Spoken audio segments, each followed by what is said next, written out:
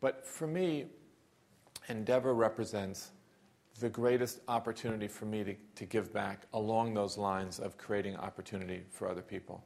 I'm extremely blessed in my life. I mean, I was born not only into a wealthy family, but into an honorable family. And that's a unique thing. Not many people get to have those two things, not either, and many people don't even get one of those things.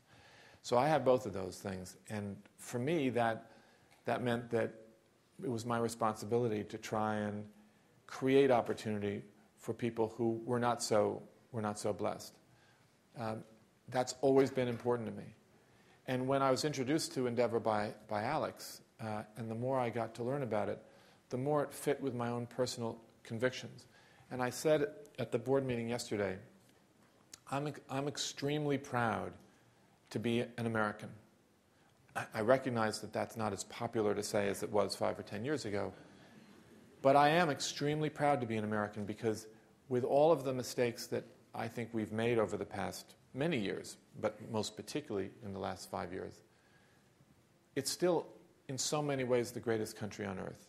It has the most freedoms, it has the greatest rule of law, and it has something fundamentally critical to what we do. And other people have talked about it, particularly at the board meeting. It's really the only nation in the world that celebrates success. You know, in almost every European country, if a man or woman becomes a billionaire, they're not revered, they're reviled. Because somewhere in the psyche of that country, they believe that there must have been a criminal act that allowed that to occur. And that's true really almost throughout the entire world. Where it's not as true is in some parts of Asia, which is why I think they're going to be very successful. So exporting America's values, to me, is incredibly important. Honesty, integrity, hard work, getting ahead. The lack, really, of a class system. The American elite changes over every 2 or 3 generations. That's really not true in almost every other country. I remember my wife telling me that when she lived in Paris, she was invited to a party, and when she told this friend of hers, "Oh, I'm going to that party," this friend of hers said to her, "You can't go to that party." And she said, "Why?" And they said, "Well, that's a post-Napoleonic family." She said, "It's a what?" But people think about, where did your family come from? How many years of history do they have, etc. And she said she was taught a very important lesson by her father because she would grow up and friends of hers in Venezuela would talk about their Spanish heritage and, or this or that. And he said to her, "Listen, let me be very clear with you. If your friend is a Venezuelan, one of their ancestors either beat the drums or threw a spear. Okay? So, let's get over that right away."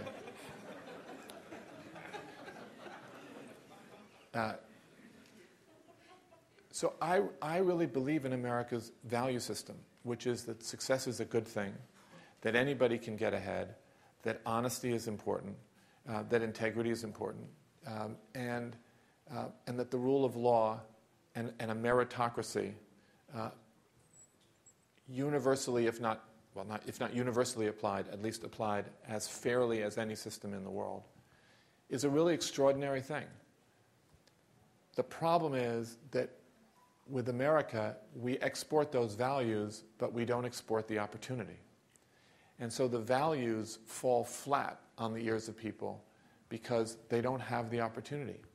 And that fundamental opportunity is the difference between our values resonating with people, in my mind, and having no meaning at all.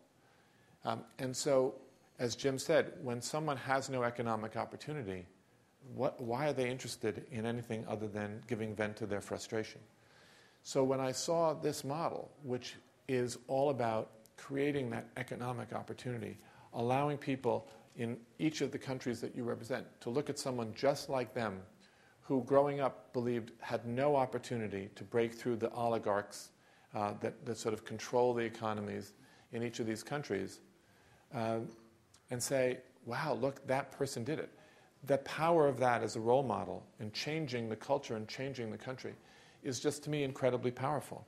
And Linda's introduction of Pedro Aspe, when she talked about the amount of GDP that was in the room when the Mexican board gathered for the first time, and she said that's both good and bad, right? In the aquarium issue, because in all of these countries, particularly in Latin America, but in frankly, most of the countries that we're in, most of the countries around the world, the wealth of the country is controlled by a very, very few people. And people who are not in that group know, they don't think, they know they have no opportunity. That their life is not going to be any better than it was the day they were born. And that's their lot in life.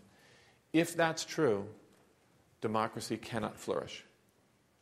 Ultimately, that's what people who want a different system of life and government exploit. Whether it's for terrorism purposes or communism purposes or populism purposes, that's what is exploited, is that fundamental lack of opportunity, that knowledge that my life is not going to be any better, and that the control of money and wealth is in the hands of a few who are, because it's in the hands of a few, corrupt. Endeavor is that opportunity, in my mind, to change that. There are lots of other ways to change it, but Endeavor is the most powerful way I've seen.